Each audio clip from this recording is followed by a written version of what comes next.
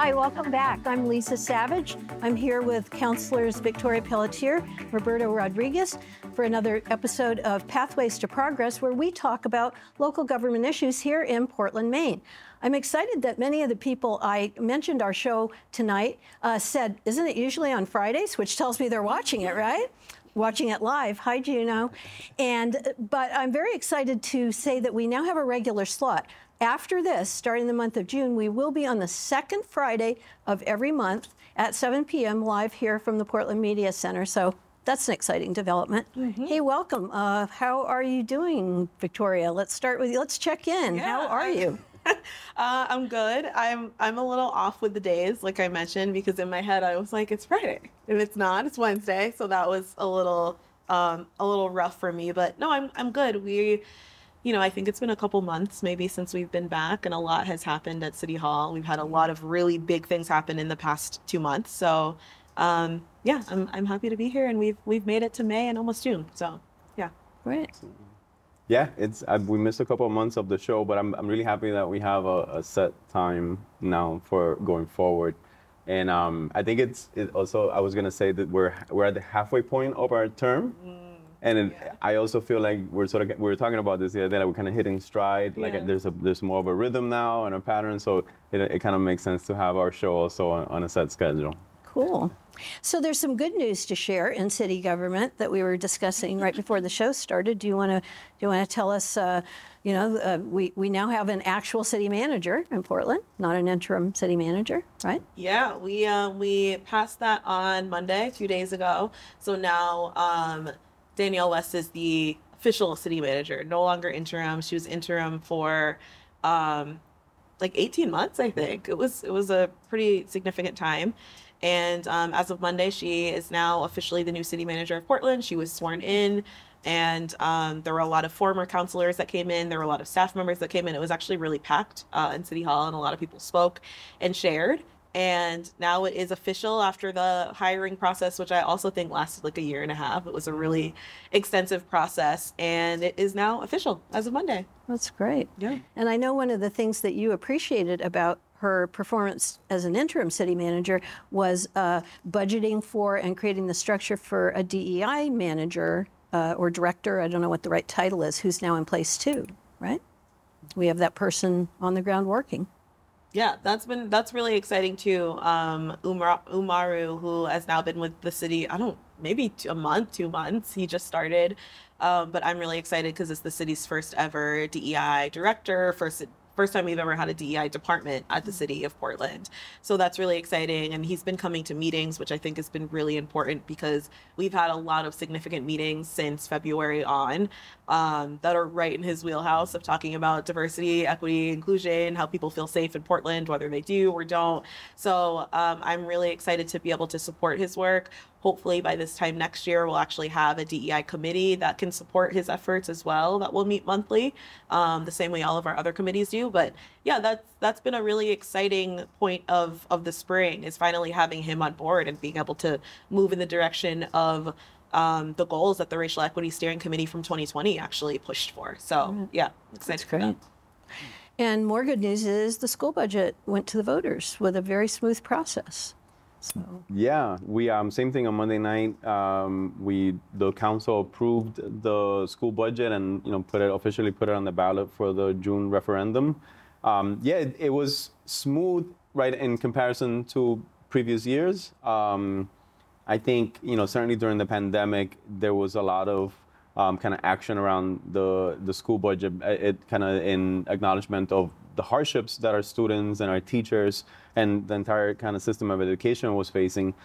So the budgets were obviously with big ask attached to them. So I think the thought was, like, looking back at those processes, it had been a bit more contentious, perhaps. And so this one, I guess, in comparison, felt smooth. At least that's the way that a lot of folks talked about it. Maybe the old school board chair was just really hard to get an agreement with. I think, I've been part of 7 or 8 school budgets processes. They're all unique. I'm sure that if you ask the school department or the school board they felt this was a really stressful budget. I mean, when they first started with the when they looked at the state subsidy, I believe they were looking at like a 15% tax increase, which they knew was, you know, a non-starter. And to be able to identify the amount of cost savings or reductions to get it down to something that was within the range that we gave as guidance, that was probably really stressful for them. So to say that it was smooth from our part probably doesn't necessarily reflect on what the work that they did. I do think, however, that there's, you know, like I've said before, right, the school department. If Emily Fichter were here, she is a school board. Board of Education. Yeah. So the school board and the Board of Education, they you know, they're in transition, right? They're also hiring a superintendent.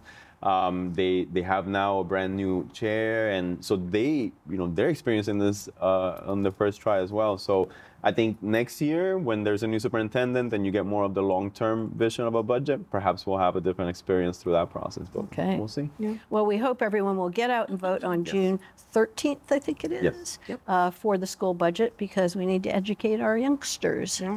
Well, we have to talk about, there's been some really challenging things happening, some really sad things, really tragic. Obviously, the Bayside sweep happened yesterday, I think. Yesterday, Tuesday. And I know that I saw your Insta post of the part where you were speaking about how can I vote for this? Where will these people go? You know, this is a systemic problem, a regional problem. It's a humanitarian crisis in every city in this country. But you are Portland City Councilor, so do you want to talk a little bit about what you think, why that had to happen, or did it have to happen? Yeah, I think that was and still is a really hard day. It was a hard couple of conversations because we talked about it the week before. We had an emergency meeting about it, and then last Tuesday was the official HHS meeting about it. And it's not something that the council can vote on, so we don't have the authority to vote on that. It's the city manager's decision at the end of the day. But there was like a guidance conversation about, you know, how do you feel about this? And my stance has remained the same, where I wasn't in support of the sweeping of the encampment, specifically because we had no other plan. I mean, I think in the previous meeting, we had talked a little bit about the task force that was being created, where we would put the best minds together to really talk about how we're going to place everyone in the encampment. And my take was that should have started with Bayside Trail, because that was the most significant encampment that we had. And so I think that was, you know, conversations around putting public restrooms and putting trash cans and really trying to make sure that the task force is speaking with the individuals in the encampment and seeing what options are available to move them into housing. And then between Tuesday, the previous Tuesday, and last Tuesday, the encampment grew. I think we got a lot more phone calls and emails from local businesses and people in the surrounding area. And so unfortunately, it was moved forward to sweep that encampment and then start the task force afterwards. And I mean, I still think it was just a really terrible idea, because these individuals had absolutely nowhere to go. And we had no plan. We were just essentially sweeping something with no plan. And again, I think it was also putting a Band-Aid on a really huge systemic problem. And I go back to this all the time, but our goal at the beginning of the year was racial equity. And I think of racial equity as an umbrella that covers a lot of different things. And being unhoused is certainly in that umbrella as well, in terms of barriers that exist that are keeping a certain demographic of people from achieving housing. So if we're gonna really be true to our goals, sweeping an encampment to me was not a plausible next step, because we would have hundreds of people wandering around the city now with no option, and would most likely make camp elsewhere. And so I just didn't really think that we're getting to the root of the problem when we just sweep an encampment. And I was really upset at that meeting, because, you know, and this is the hard part, I guess, about being on the council. Like, we took it from our homes, we took it from our laptops. There was talk about how we got so much feedback from businesses, and they were really upset. And I was like, you know, the people who are unhoused are probably really upset as well. I don't think that they want to be in that scenario, but they are. And yeah, I was and am really disappointed in that decision. And I don't think by doing that, we resolved anything, and we have further traumatized and displaced an already very vulnerable community. So if you're going to make racial equity your number one goal, that to me is a terrible place for us to start. So that's where I still remain on that. Yeah. Yeah, I think, you know, I think that there was initially, by the way, like I think what Tori just said is like 100% on point, and it's it's reflective of like the big picture, right? Like what this action, the sweeping, is certainly a temporary fix. I think a Band-Aid is a good analogy. So I think that's what Tori said is really important to say. I think that initially there was a initial plan to do a sweep, and then there was some feedback from the council reflecting on the research. By the way, like the research and like we know that sweeping encampments is not helpful. We know that it does create a traumatic experience for the folks that we're trying to help, and it just perpetuates the problem. We're just literally just moving it down the road. But then the feedback from the council was that we did not want that to happen, and so then they held back on it. And I think in the meantime is then when that proposal came from the Health and Human Services to create a task force that would work with the community partners when there's an encampment that presents a health and safety concern, to then try to help those folks mitigate the health and safety concerns. Now, I agree that this is not fixing the problem. I think that the reason that the decision to sweep the encampment was made was because they were looking at it not from the housing perspective, but from the health and safety concerns that were arising from the encampment. So like, the trash and the needles and things like that. And instead of going the route of, fixing it in place, then the decision was made to do the sweep. The sad part is that even when the task force is in place, which I strongly support that proposal, and I think it is going to be helpful. The goal, we had a conversation in our committee about this. The goal of the task force, unfortunately, will not be to house those people because there just isn't houses or housing units for them. So I think what the task force ultimately is going to have to do is focus on mitigating the health and safety concerns that happen when you have an encampment. Because encampments, again, they're inevitable. Like the conditions of housing and what's going on right now make it so that encampments are just going to be part of the reality until something major happens. It's the same all over, coast to coast.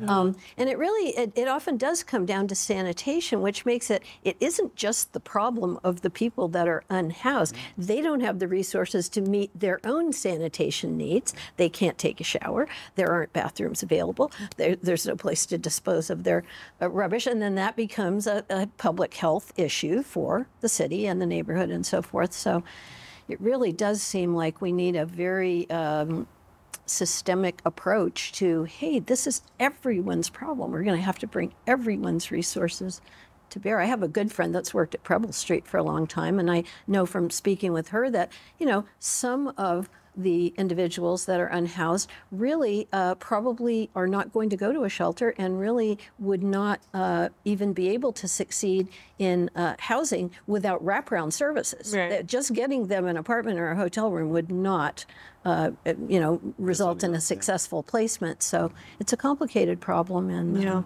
it's very heartbreaking to hear about people being evicted from what little home they have. Right. Yeah, definitely. Yeah. I will say, and just to give credit to the council and the committee, acknowledging that the sweep was going to happen, I think all the councilors wanted to make sure that it was done, if this is even feasible, in as humane a way as possible. So the community partners were out there, talking to the folks. I think the notices were given several days in advance, letting people know what was going to happen.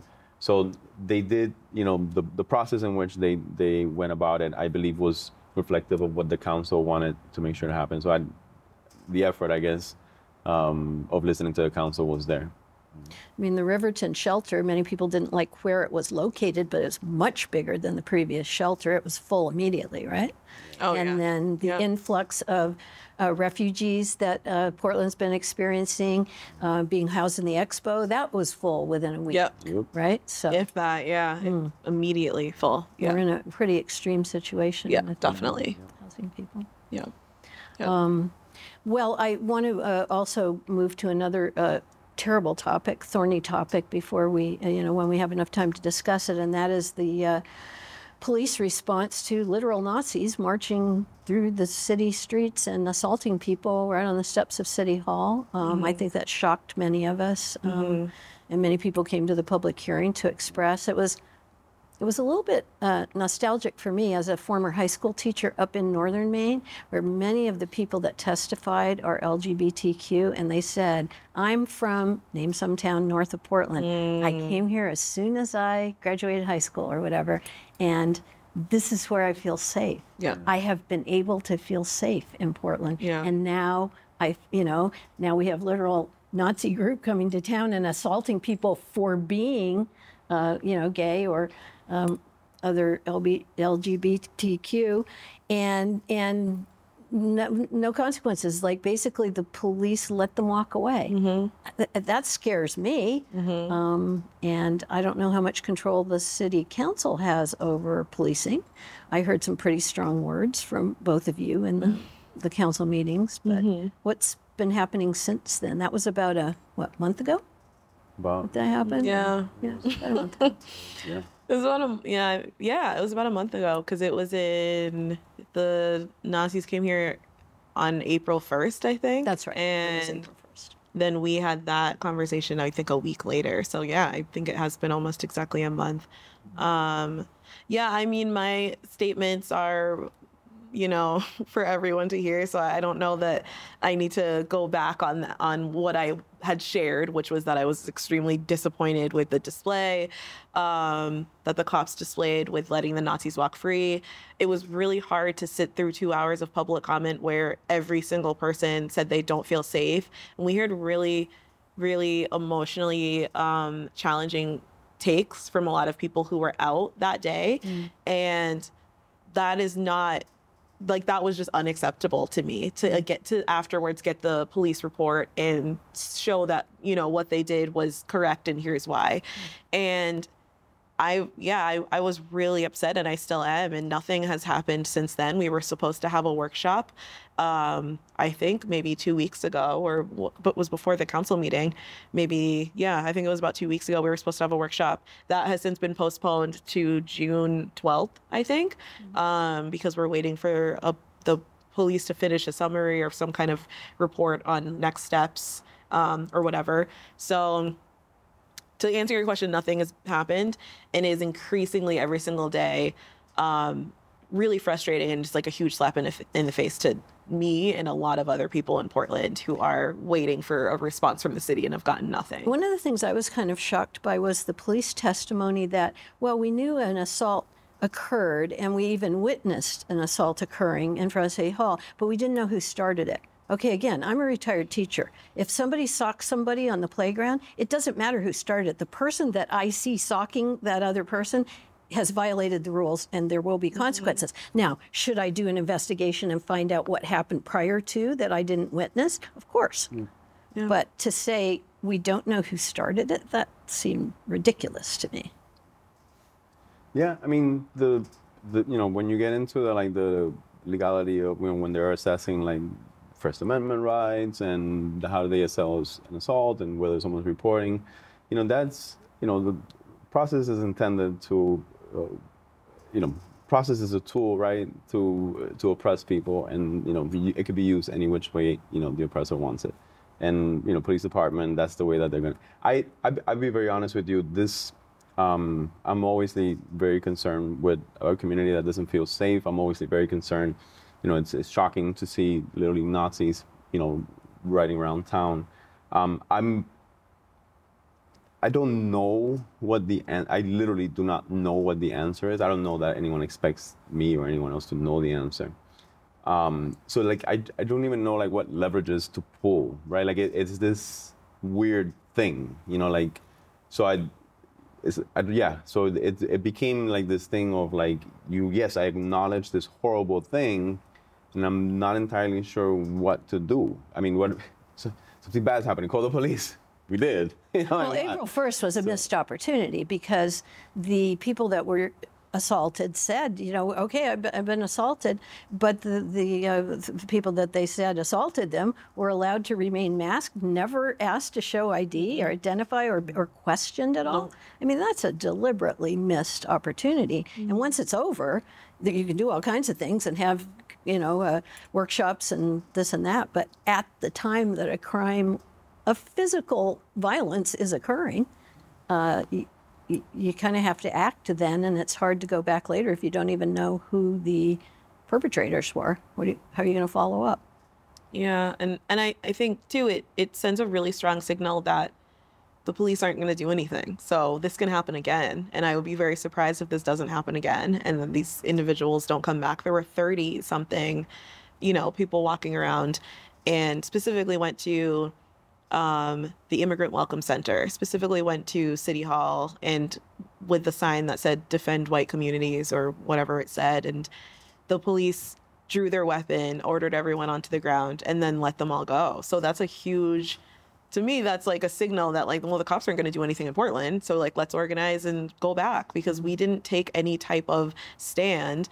And to me, that was, like you said, a huge missed opportunity, and also was really scary, showing that Portland police department is not going to take your name. They're not going to ID you. So you want to come and walk around in a mask and terrorize people with a sign that says "Defend White Communities."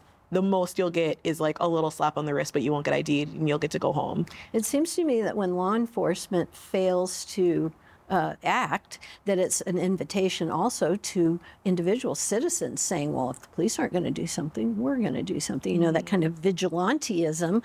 I understand where it's coming from, but I don't think that will increase the public safety either.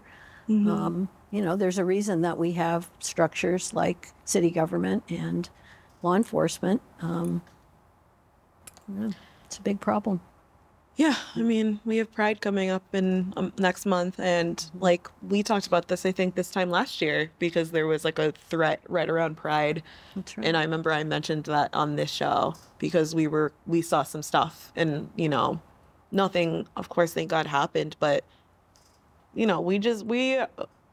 we have a lot of work to do, I think, and to restore the trust that has been lost by so many residents of Portland who want to be able to walk around here and not be attacked for their identity. And I think that was a huge misstep, and just personally, really disappointing and really sad for those of us who are Black and people of color, are queer, LGBTQ individuals, like being under attack by people for our identity. I thought an interesting point that more than one of the public testimonies covered was, the reason that Portland is a vibrant community where people come from all over the nation, really, certainly the Eastern Seaboard, to vacation here, eat here, enjoy the performing arts here, is because, we are here. We are the ones, we are the ones that are the artists that, are the servers that are have created this culture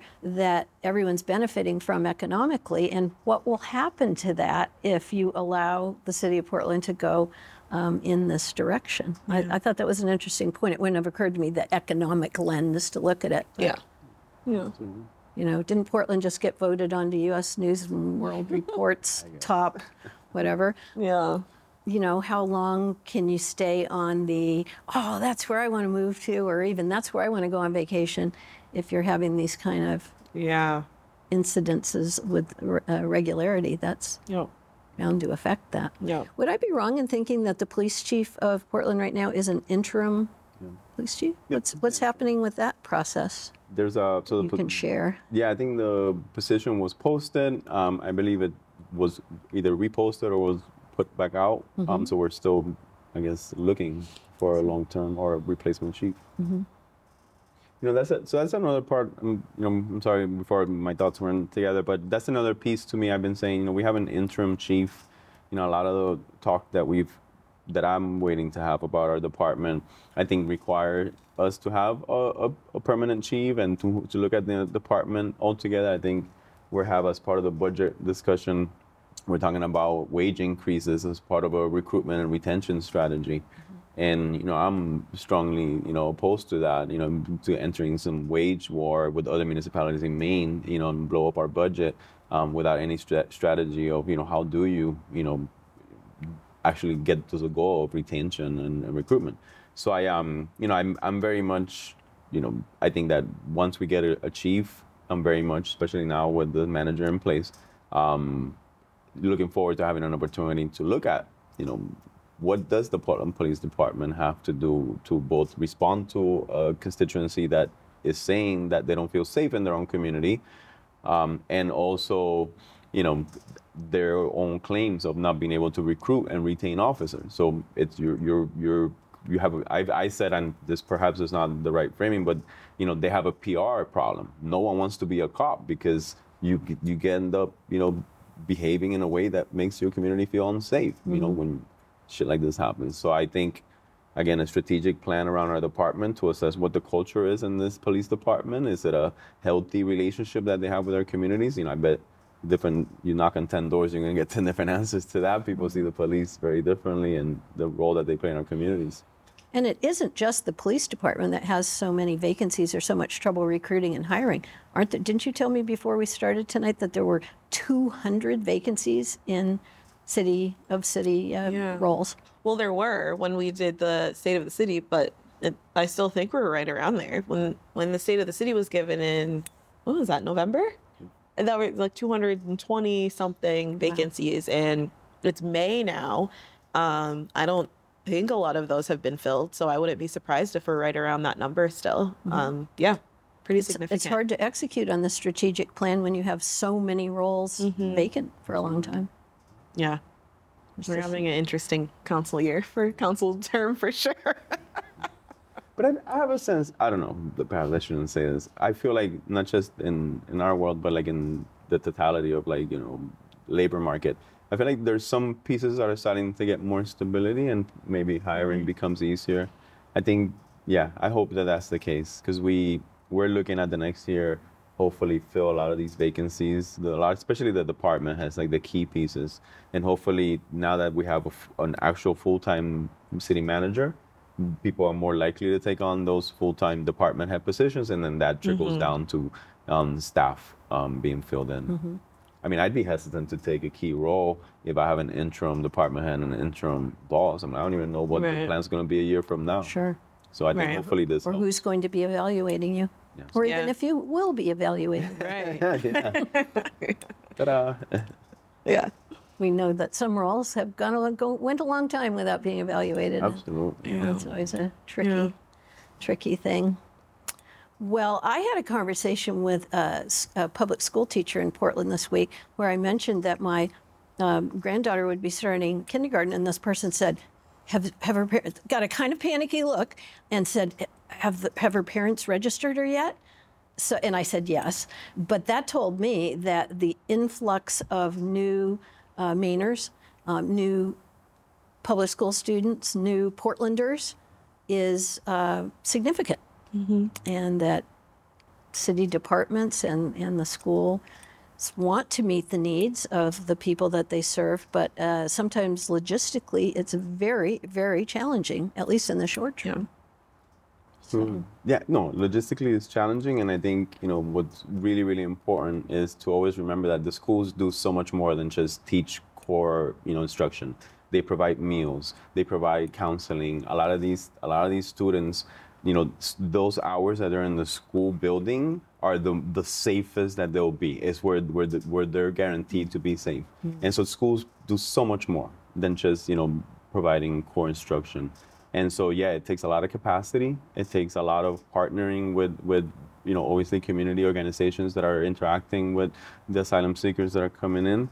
And it takes a huge heart. I mean, because these are people, right? You're literally building your community with these folks that are entering our schools and settling into our communities and neighborhoods. So you're not just dealing with a number, right? We talk about numbers and beds and shelters, but these are like human beings with families and small children, you know, and we talk about early childhood education being the most important thing in setting you up for a path of success in life, right? How do you take advantage of all the great things that we just talked about this top-ranked city has? Where if you don't have a core, you know, foundational start to your life, you know, you can't do that. And so early childhood education is key. And, you know, again, go out there in June, support your school budget, and make sure your schools have everything they need. Well, I'm sorry to say we're out of time. Thanks so much for being here this evening. Thank you, audience at home for being with us. Thank you so much to the Portland Media Center and the great tech crew here that make it possible. You can catch our podcast of our past shows on now Apple as well as Spotify. You can catch the archive of our video shows on YouTube. Or on the Portland Media Center website. And we will see you on Friday, June 6th at 7 p.m. We use that as the second Friday in June, and we will see you each second Friday thereafter. So thanks so much for being with us. It's a real honor and a privilege to be able to do this show, and I'm so happy to do it with the two of you. Same. It's really Thank been a you. fun project.